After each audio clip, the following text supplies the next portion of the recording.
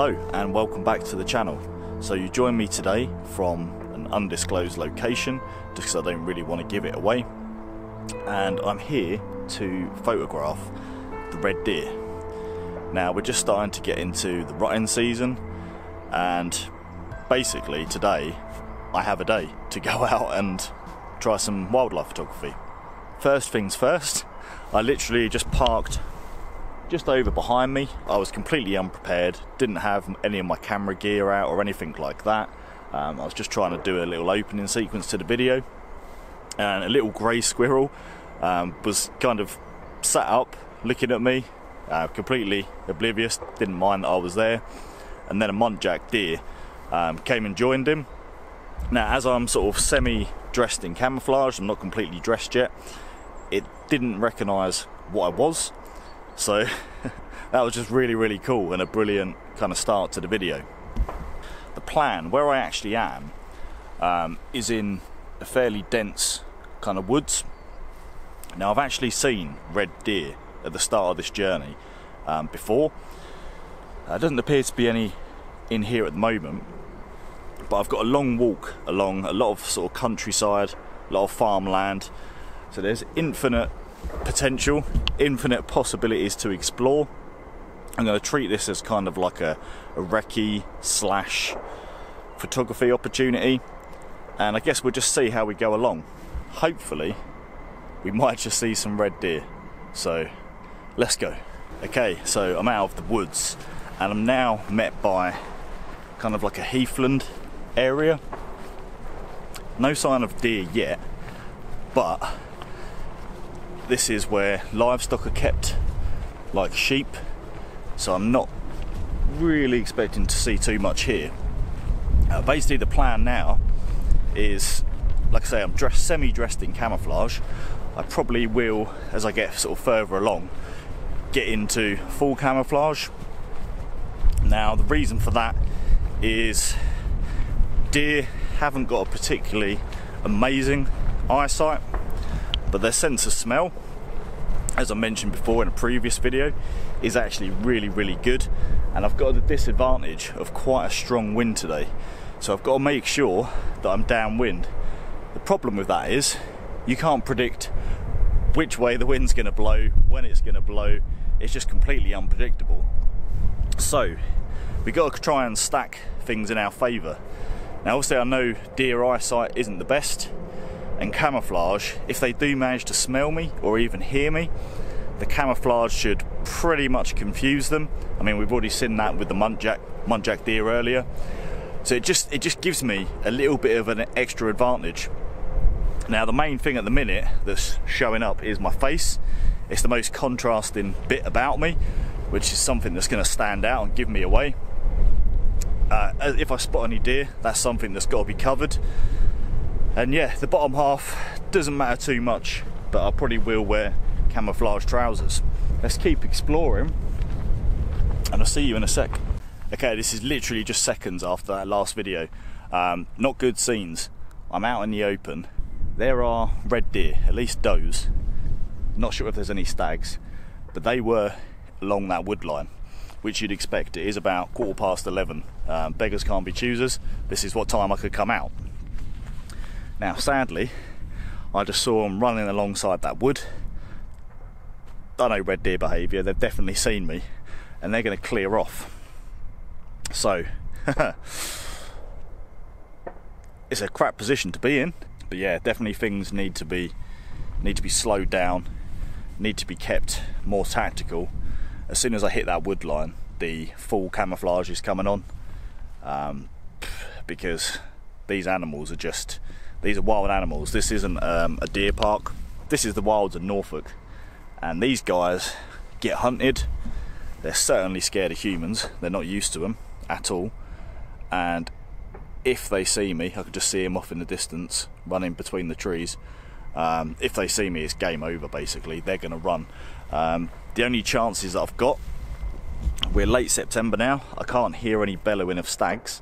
If I could hear the stags, they're not particularly, in my experience, especially the big boys, they're not that fussed about humans. At the moment they're more interested in getting their end away.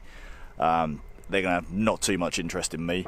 They're going to be quite aggressive potentially, but I think we're not really far into the rutting season for that kind of behaviour. And like I said, I just want to see where these deer are. We've already found that. So let's hope for a good experience today. Let's head towards this woods, get the camouflage on, and yeah, let's see how we go.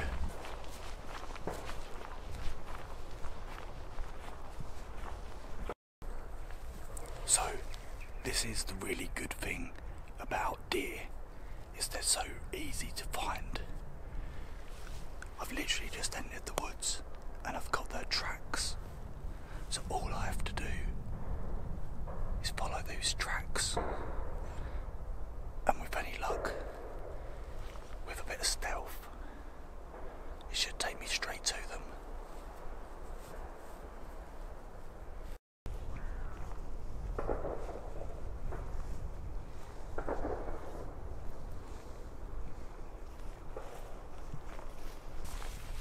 Right, no messing about now. I've just heard the stags, I've heard the noise, I've heard that noise. That was a good impression that they do. It is literally straight ahead. All I have to do is carry on in that direction. I think the vlogging has got to stop for now, don't worry. I'm going to get as close as I can and then stay put in a fixed location and then hope they come to me or I get shots in the distance. At the end of the day, I'm not here to hunt or harass these animals, so yeah, let's do this as sensibly as possible. Alright, I'll see you in a bit.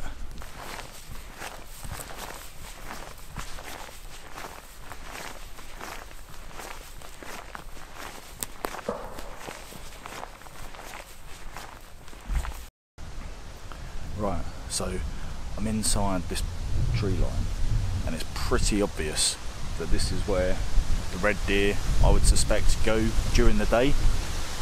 There are remnants of their fur, there is poo absolutely everywhere. I would say that a good sized herd definitely chills out in this area. Now, I don't think you'll be able to hear the sounds of the stags. They seem to be coming from over that way. What I'm going to do is go for a little explore, but keep this in mind, because this could be a good static location to go. Yeah, awesome.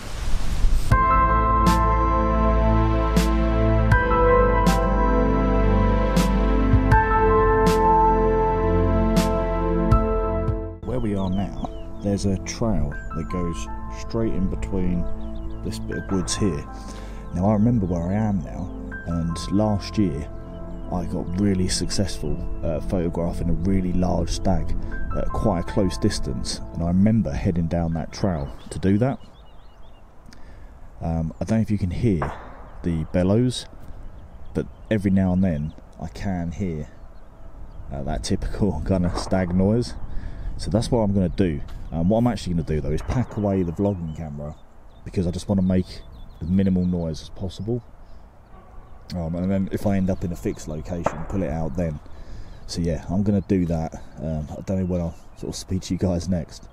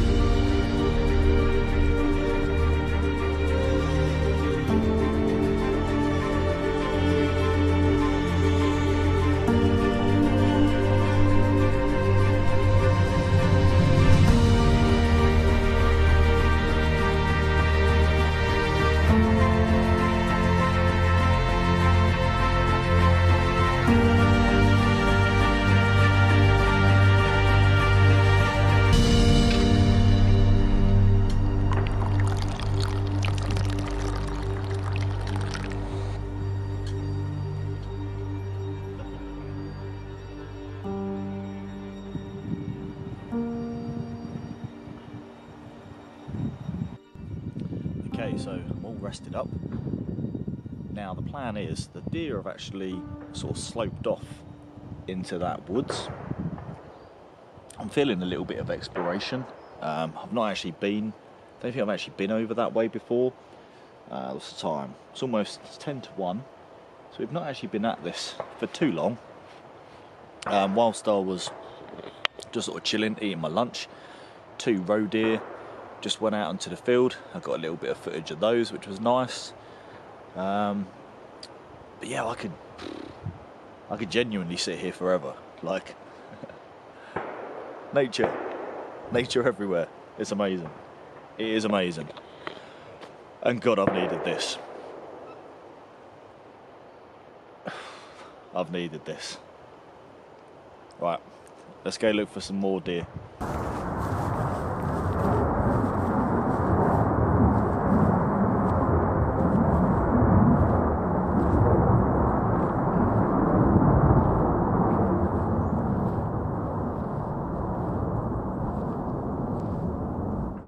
So I've just been on a really big walk looking for that herd of deer. Didn't find them, unfortunately, but I'm not too fussed, to be fair.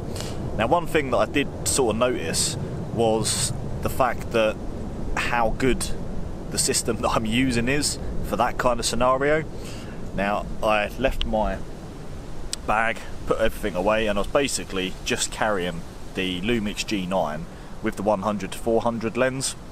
And no tripod, anything like that, and I was able to get good handheld shots. And not even that, just obviously using a tripod, you're drawing so much more attention to yourself. It's a big object that animals they're going to notice at the end of the day. Now, being able to shoot handheld just kind of lowers my profile. It makes it so much more liberating. And another thing as well, now the G9 sort of mechanical shutter is nowhere near as soft as this G80 I'm filming on now. The G80 is ridiculously soft. I don't think even you could press it next to a mouse and it wouldn't even hear it. It's just that soft. But even just using that mechanical shutter, this is the advantage of mirrorless, is it's so quiet. The deer weren't picking up on the shutter sound, and that was using the mechanical. I didn't even need to switch to the electronic, which is completely silent. And it's just something to note, really, that you know, if you're using a big setup, a big old tripod, big full frame camera, big full frame lens, possibly a DSLR, that shutter just would have scared everything away. So it's just a bit of a win for this system. Sadly though, in terms of vlogging, it's still extremely difficult. Perhaps I need to invest in like a GoPro so I can kind of take you with me on that journey, because I just think in that scenario, this little pixie tripod that I'm holding, you wouldn't have had a good angle of what I was doing. Putting this camera on a big tripod and then try and deal with manual focus and so on wouldn't really have been practical. So yeah, that's the only downside really. It's just a shame that I couldn't take you along to, you know, sort of see what I was doing. But like I said, these are wild animals and it's a lot different than taking shots of deer in a park. I know I keep going on about that. There's absolutely nothing wrong with it if you live in London and you know you want to get shots of deer. That's pretty much your only choice. But just for me, coming out into the wild is just a much better experience. Okay, the shots are never going to be as good. I sort of wager that 99% of those amazing deer shots on Instagram are probably taken in the deer park. That's just the reality of it. So yeah, for me, it's just a lot more exhilarating. It's a lot more rewarding getting shots in the wild. So yeah, pretty much the plan is now, because we're at the kind of peak of the day. Now the light, I was about to say, was really contrasty, but the clouds just sort of covered the sun. So far I've been quite fortunate in that the weather's kind of held off, but it wouldn't shock me if some dark clouds start rolling in and we get a bit of rain. Not a problem though. I'll take the clouds over sort of harsh contrasty light any day of the week. So yeah, we'll just have to see what happens really. Yeah. So I'm finally out of the forest.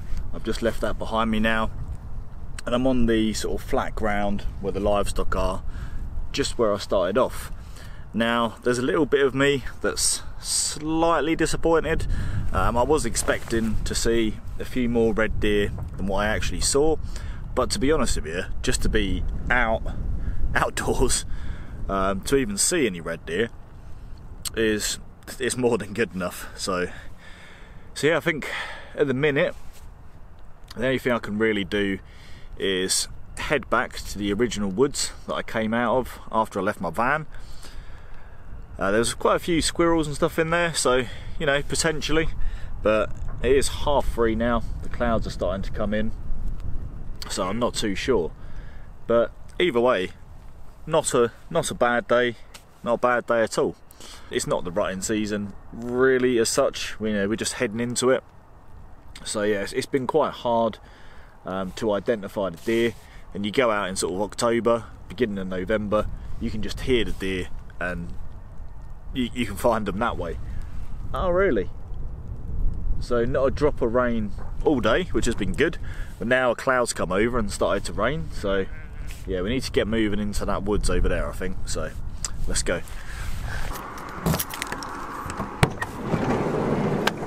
So I'm finally back at the van, which timing wise it was absolutely perfect as it's just started raining. Now eagle-eyed viewers might notice that this is a new van, and yep, for anyone that hasn't seen on Instagram, this is my new camper van. Now the reason we've got a new van is that we wanted a separate bed area for our son, and it's just a more modern and better solution. For example, we've got a TV, power steering, it's turbo diesel instead of petrol, it has a toilet, a shower, hot water. It's just a lot better for us as a family, because we as a family like going camping. Not that that's really happened much this year because of Corona. But yeah, hopefully going forwards it'll serve me well for my own photography and just the family in general. So hopefully I'll make a van tour video at some point, although like I said, nothing's gone as planned this year. I was supposed to make a van tour of my last van and that didn't even happen, so all I can do is just try my best really. Photography wise, it was just lovely to get out today. There's no award-winning images, are there ever, but it's just nice to get out in nature, do something that, to be honest, I haven't really enjoyed or been able to do in so long. It's sucked the enjoyment out of me. This year has just destroyed me mentally. Yeah, I mean, we don't need to go into that. I'm sure everyone suffered in their own way, but I can't really think of one good thing that's happened to me personally due to this year.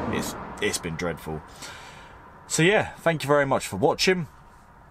If you've enjoyed the video in some way, please leave it a thumbs up. It really does help the channel out.